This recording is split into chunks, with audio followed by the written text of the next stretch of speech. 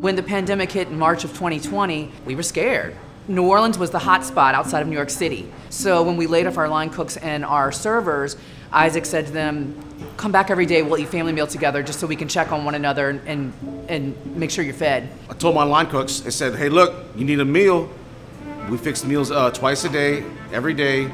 Come get a meal, come hang out, tell us what you're, have a brew on us, and then we'll rehire you as soon as we get back to it. Well, that didn't happen. And sure enough, we get a call, Chef, my roommate, he got laid off, but they're not feeding him. I'm like, okay, instead of 10 family meals, I'll make 12. Within 5 days, moms started reaching out to me and saying their cupboards were bare. 5 days in America, that people were food insecure in 5 days. And the first mom said to me, you can feed my kids, but don't feed me. And I lost it. I still crashed, you could tell. I'm a mom. And I don't know what it feels like to not be able to feed my kids. I've never been there. But she was. And so that really kind of opened the floodgates, because there was no way that me and Isaac were gonna not feed children. It just wasn't gonna happen. Excuse me, I'm sorry. It was just kind of my response. I'm like, you're hungry? F that. And it pissed me off. It pissed me off because what is it? This is America, right? This is the greatest country on the earth, and you're hungry? That's not right. That's not right whatsoever. Within just a matter of days, we had 500 people a day here at the meadery. They were wrapping around the block to get family meal.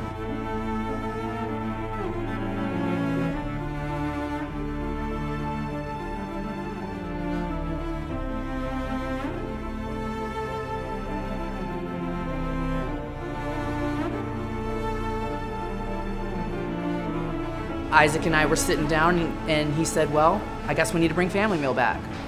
And I was telling my girlfriends and they were like, okay, but you gotta be legit now. You need to start a nonprofit, because we were pirates before. It was renegade, it was COVID, so we did it whatever way we could do it. And so we started our nonprofit, Toups Family Meal.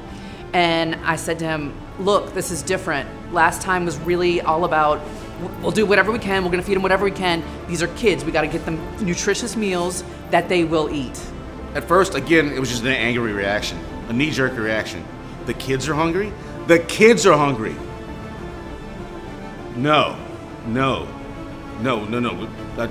Let's throw the crawfish pots on right now. And Amanda's like, wait, we don't have the services to get these food just yet. Hold up. And so I wanted to go.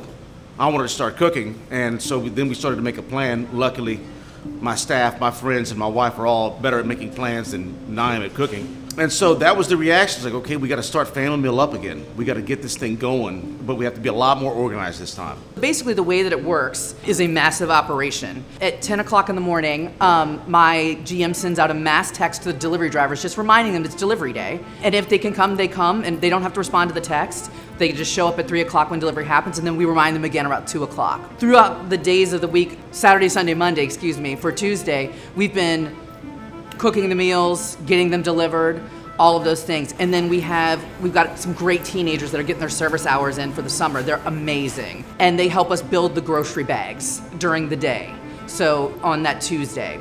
And then we've kept all the foods cold that we need to that aren't shelf stable. And then as we get closer to 3 o'clock, we have built almost every bag. We got really lucky, and Inland Seafood donated a refrigerated truck to us, which we now have on the side of the building. We load the refrigerated truck with all of the bags, and then whenever we send out a text message to the families letting them know that, don't forget today's delivery day. And then at 3 o'clock, delivery drivers start lining up to come pick up their routes. So I say, how you doing? And it's been people that I've gotten to know now. They're coming multiple times. How you doing? Where would you like to go in the city? All right, here's your route. They have it all listed by mom, the amount of children in the household, her address, and her phone number. So then they will go by each stop all the way down. We get them the bags. The children can help them to their car if they need it, and then they head on their route. What they do is they bring the food to the porch, they ring the bell, and then they get back in their car and they send mom a text message, so there's no contact with the children or the families. And then they go to the next stop.